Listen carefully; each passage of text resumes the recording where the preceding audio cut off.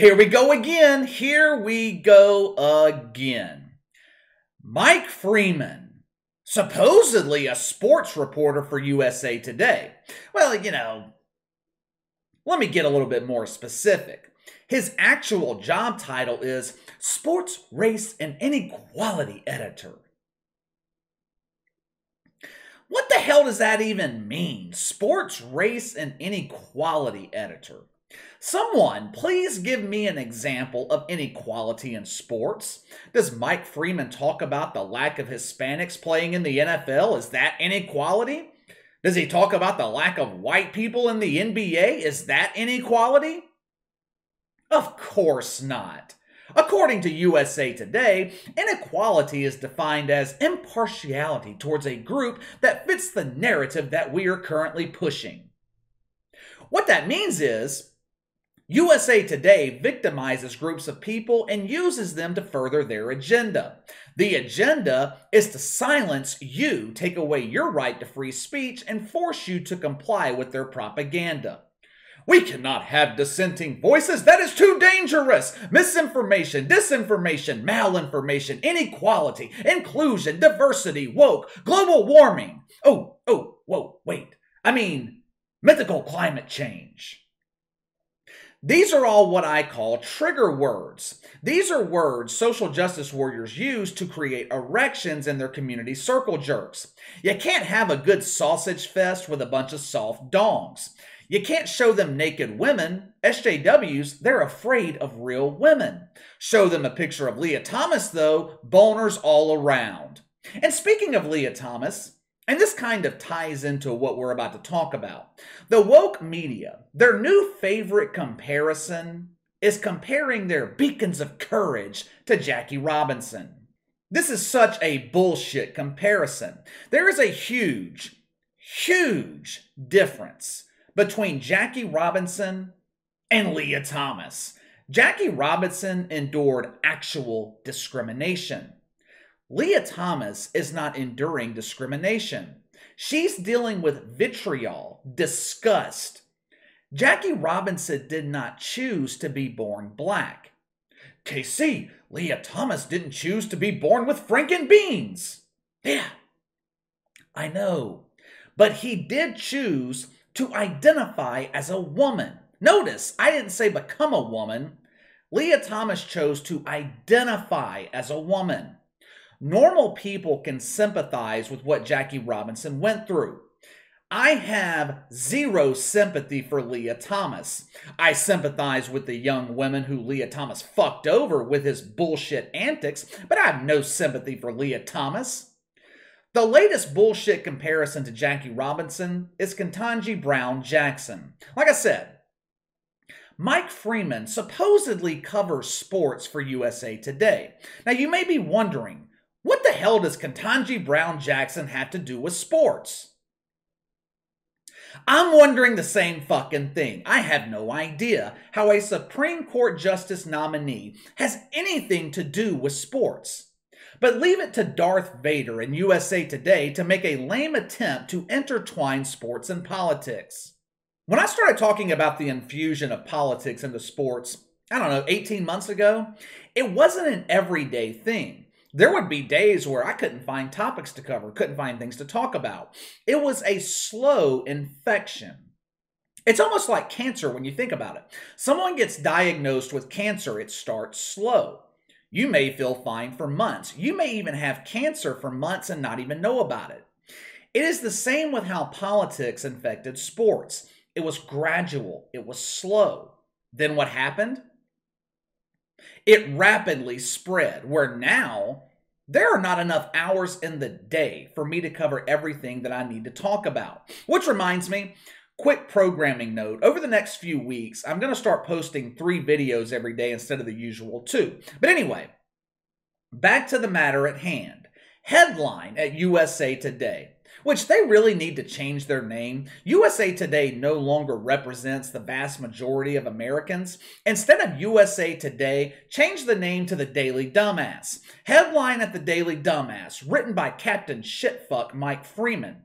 Ketanji Brown Jackson and Jackie Robinson have commonality: calmness in the face of racism.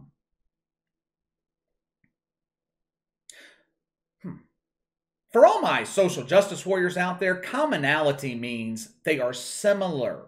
I know you guys get confused with words over 4 letters in length.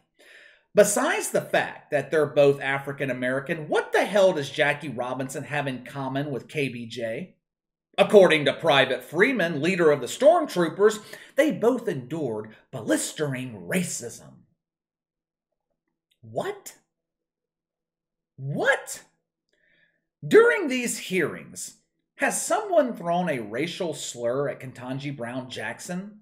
Has she been discriminated against based on her skin color? No and no. What constitutes blistering racism in 2022?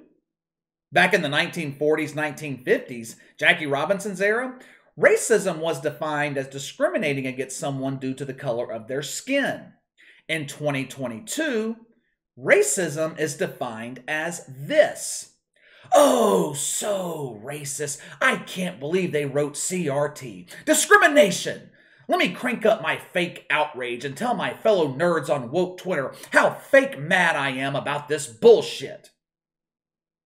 You know what else constitutes racism in 2022?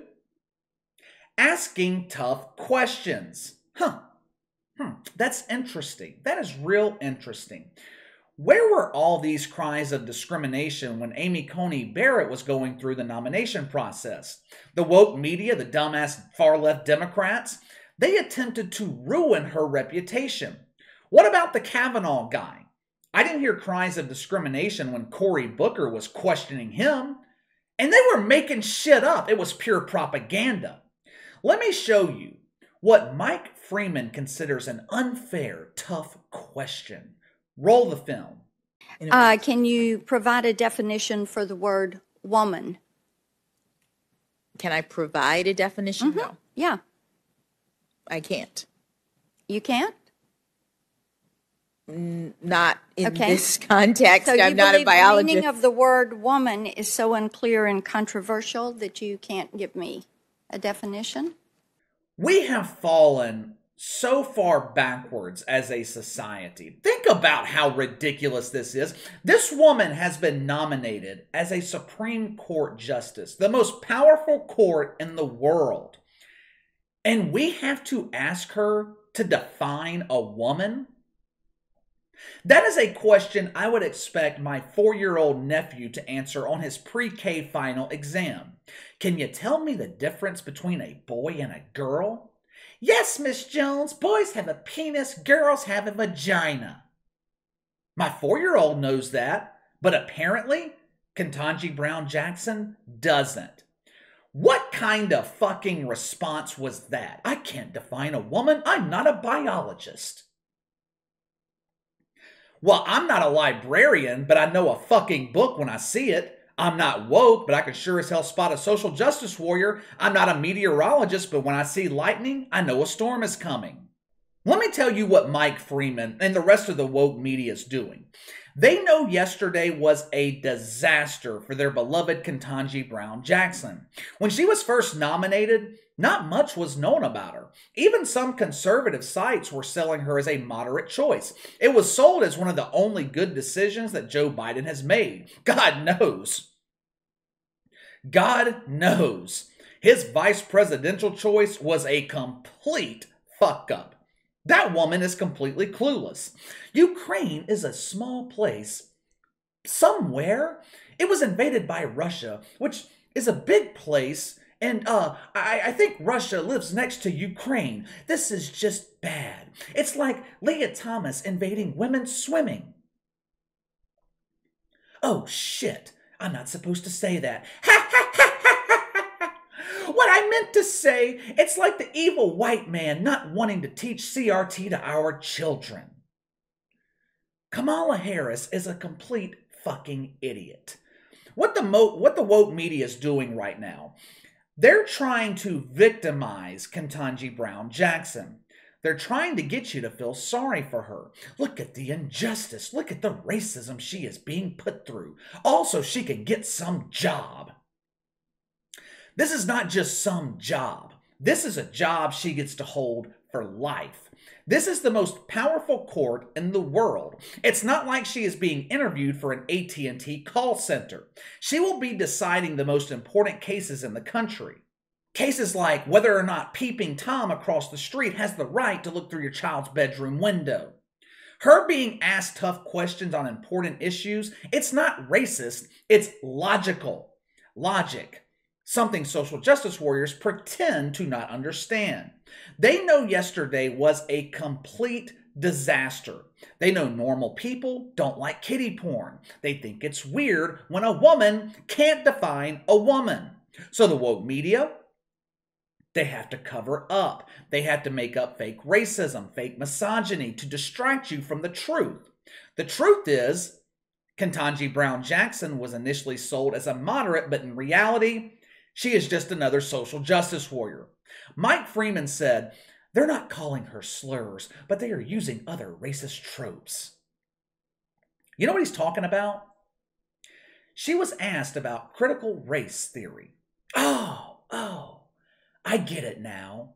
So you want to teach racism to children with CRT, but if someone asks about it, it's racist. These people are the dregs of society, the lowest form of humanity. I get so tired of hearing about lack of representation in government. And I'm not talking about race when I say that. I'm talking about social justice warriors. You have no rights to have representation in our government. If you want to live in a social justice utopia, go to fucking Venezuela. Go to China. You want your rights taken away? Go live there. We don't want you here in America. Leave us the hell alone with your sick bullshit. But let me know what you guys think. Mike Freeman, the supposed sports guy at USA Today, trying to victimize Ketanji Brown Jackson. Sound off in the comments below. Make sure to like and subscribe. Click the notification bell to receive all notifications from the channel. Best way to contact me is by email at btlkc84@gmail.com, KC_BTL84 on Twitter. See you guys later.